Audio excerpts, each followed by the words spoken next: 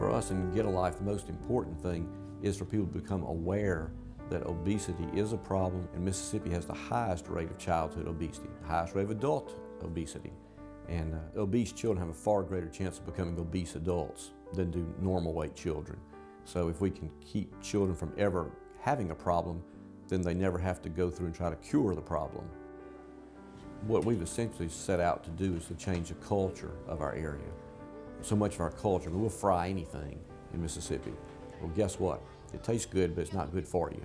In Quitman County, they say they have a no-fry zone. No fried foods in Quitman County, which is quite a change.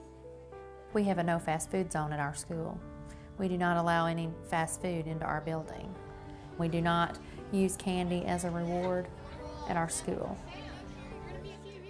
If we can teach our children what's right and what we need to eat to be healthier, they go home and tell their parents. When they go to the grocery store, the parents will say, you know, we're going to get this, and the child will say, oh, no, ma'am, we have to get this. Miss Suter said that's not healthy. We need to get this. Let's read the label. And you've got the kids being good role models for a healthier generation. We put in 5 walking tracks at school. We encourage parents to come to them, come to those schools and walk. Also, we have 12 Project Fits, which is outside gyms, if you will, that improves upper body strength, also improves cardiovascular. All this was done through a grant. To some people, it would just look like regular playground equipment, but it's not. It's to measure upper body strength and endurance, and you have to be trained on that. Our PE teacher's trained, she trains our staff. They are allowed to take their children out there anytime they want to during the day and do a lesson on Project Fit. I believe a healthier child will do better academically. When Johnny or Susie goes home and says, Mama, don't eat that, that's not healthy. Mama, we don't want to stop at this restaurant because that's not healthy food. Mama, we need to go walking. Mama, we need to exercise. And where did you learn this? I learned this at school. One of the resources that we brought to the Head Start programs was a national program called I'm Moving, I'm Learning.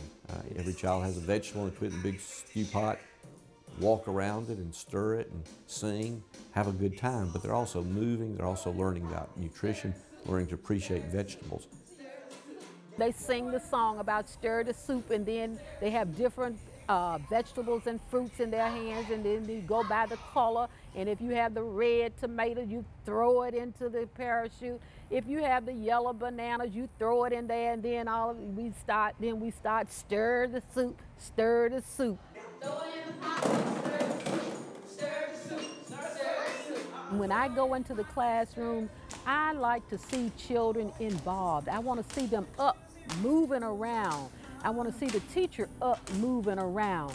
And when our children are happy, I am ecstatic.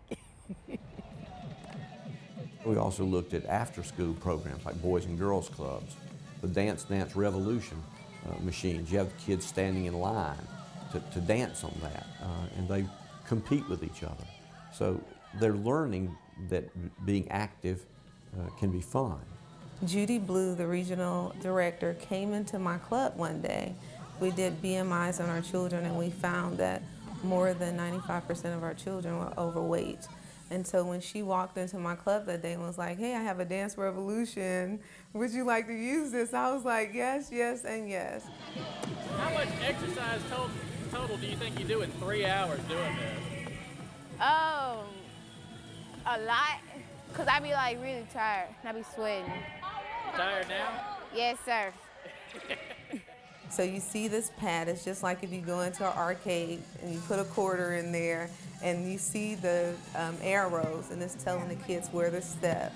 And there's all different types of songs. They love to sing, they love to dance.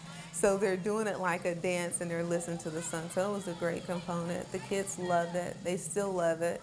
And I got on it a couple of times, but I couldn't hang with the children, but they absolutely love it. We had 2 ladies at a rural church, and their pastor started preaching about health, and they got very interested in that, and it changed their lives. They lost weight, they got healthier, and they helped start a dozen health ministries in other churches. In our congregations locally, we were concerned about the general health and welfare of our churches. I go to churches and I tell them that I have a walking track around my church. And some of them have been to my church and all they see is a parking lot. I said, well, if you have a parking lot that's paved and lights, you have a walking track. The deacons or some of the men would go around and measure it so they know doing so many laps how much they've actually done.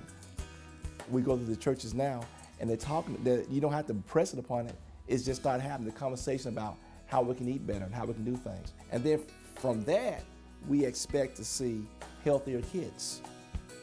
I think any community has a wide range of people who are interested in the future of their children. If they can just organize themselves into a community health council, they're all kind of national resources.